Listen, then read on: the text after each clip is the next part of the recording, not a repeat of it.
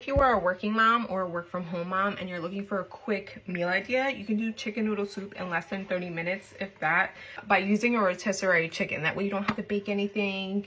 This is just super quick. I've been doing this for years. I just break it apart with my fingers and put it in my soup. The longest part is just sauteing your celery, onion, carrots until they become translucent. You let the carrots get soft a little bit and then bring the broth to a boil. But look, the chicken is already cooked and the egg noodles, they only take 5 minutes. I like to dip my bread, butter. Jordan, do you like chicken noodle soup? Yeah. Leah says she don't like chicken noodle soup.